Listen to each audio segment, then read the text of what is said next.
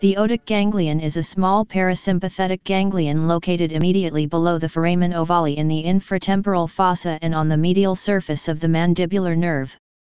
It is functionally associated with the glossopharyngeal nerve and innervates the parotid gland for salivation. It is one of 4 parasympathetic ganglia of the head and neck. The others are the ciliary ganglion, the submandibular ganglion and the pterygopalatine ganglion. Structure and relations. The otic ganglion is a small, 2-3 mm, oval-shaped, flattened parasympathetic ganglion of a reddish-gray color, located immediately below the foramen ovale in the infratemporal fossa and on the medial surface of the mandibular nerve.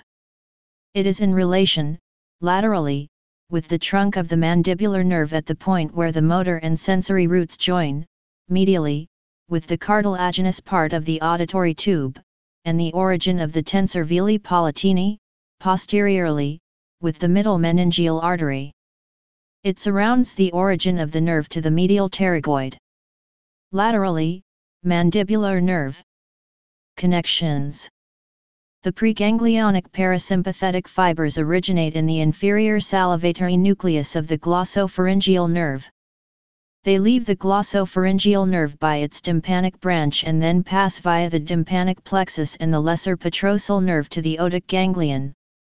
Here, the fibers synapse, and the postganglionic fibers pass by communicating branches to the auriculotemporal nerve, which conveys them to the parotid gland.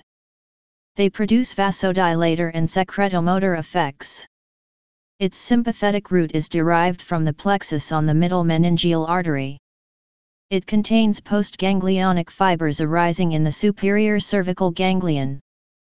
The fibers pass through the ganglion without relay and reach the parotid gland via the auriculotemporal nerve. They are vasomotor in function. The sensory root comes from the auriculotemporal nerve and is sensory to the parotid gland.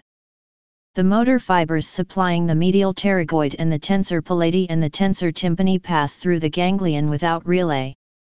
The ganglion is connected to the chorda tympani nerve and also to the nerve of the pterygoid canal. These pathways provide an alternate pathway of taste from the anterior 2/3 of the tongue.